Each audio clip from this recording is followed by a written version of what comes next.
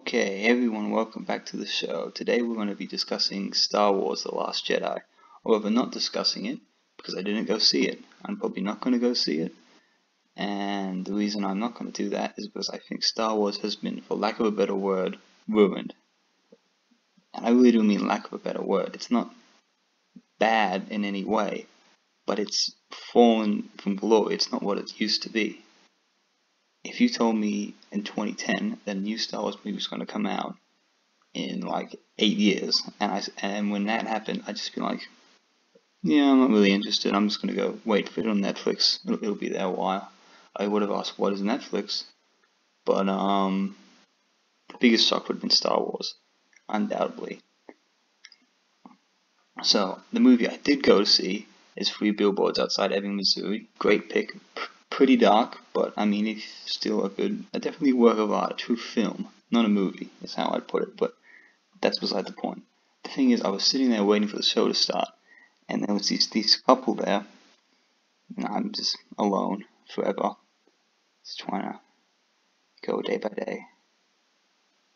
But sad story aside, I was sitting there, and the dude's going on like, oh yeah, Han Solo, and so is Leia's, and they were on this freighter, and now this guy here, and this Qui-Gon Jinn, and Jar Jar Binks, and so on and so forth. And the chick, she just stands like, oh yeah, oh okay, yeah.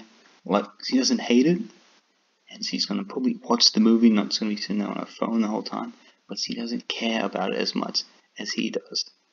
In this situation, me as a kid was the guy, and me today is the woman.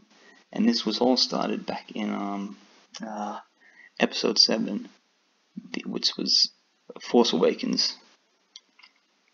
And the thing about Force Awakens was, when it came out, everyone was saying, oh, it's so good, it's so good, it's a great movie, it's like up there with Mad Max or Jurassic World. It's one of those new kind of like reboots you've seen, but they're still heartless Cassian's just trying to grab your nostalgia box, but because they give them to people who are like nerds, basically, who appreciate the original movie, it kind of shows in the art, and it does. It's much more in tune with the original trilogy than the prequels were, which is pretty ironic considering the fact that they're made by a different director, where the prequels were made by George Lucas. But less said about him, the better. But it was what I would call a bathroom movie. It's a movie where I got up and went to the bathroom, and I wasn't even fussing to get back to my seat. I was there for like 10 minutes, and you can probably imagine why. Lack of fiber. So anyway, movies that I would not get up to go to the bathroom. I would pee in a cup if it came to it. I would wet the seat, like Silence or Captain Phillips, or not necessarily Baby Driver, but something like that. Something that really draws you into the story, and you don't want to miss a second. And with The Force Awakens, I was fine with missing. Shit, I could have missed half the movie, and I think as long as I had my friend next to me to tell me what had happened, I'd be fine with it. And I could say, okay, we'll keep going. It had that style of the originals was captured pretty well, in fact near perfectly.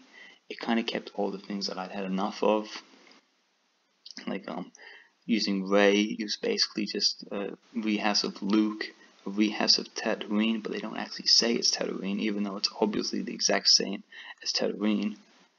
And then a big planet, a big round thing in space that blows up worlds. I mean, I didn't hate this. I'm not complaining that any of this was in Star Wars, but for whatever reason, maybe it's just bad luck.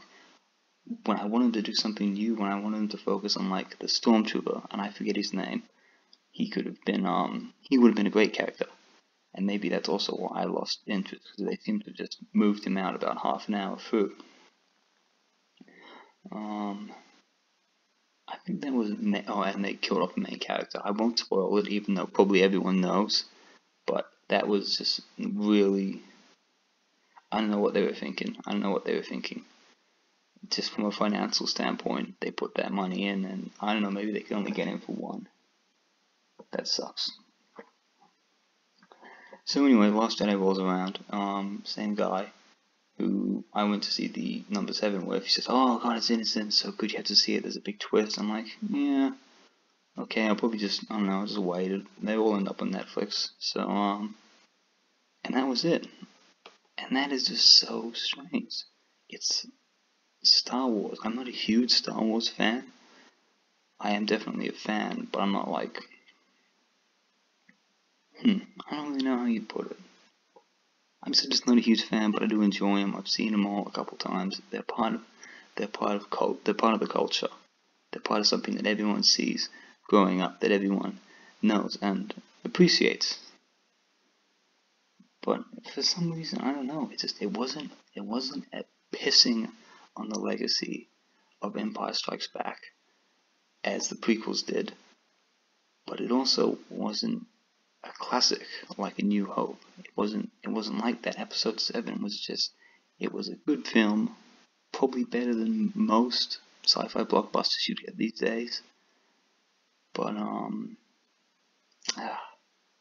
that's it. It doesn't leave me with a strong impact in any way. If a film like Tommy Wiseau, he made The Room, he's coming out with a new one called Best Friends or Fiends, or how it's, I'm not sure how they style it, but it's Best Friends, Best Fiends, depending how you read it. I'm already looking out for that movie, and it's like a year before it comes out, maybe a little less.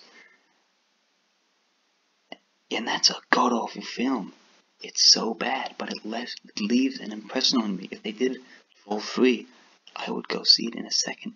There's talk of Mementos, Hands of Fate, and a reboot or a very distant sequel like Blade Runner 2049. I would go see that too, because these films leave an impression on me, good or bad. And number 7 really didn't do that.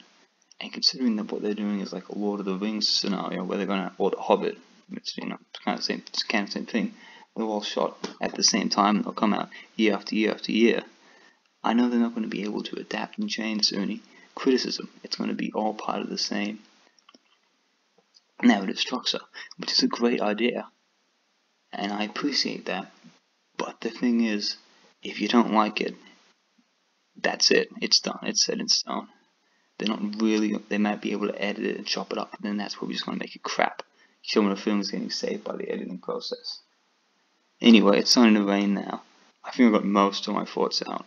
Again, I don't hate Star Wars, so please don't come and harass me. I'm a big fan of it. It's one of my first memories as a kid when I had a god-awful gutsache, stomach just trying to tear itself apart, sitting up at 4 in the morning for the doctor to come to our house.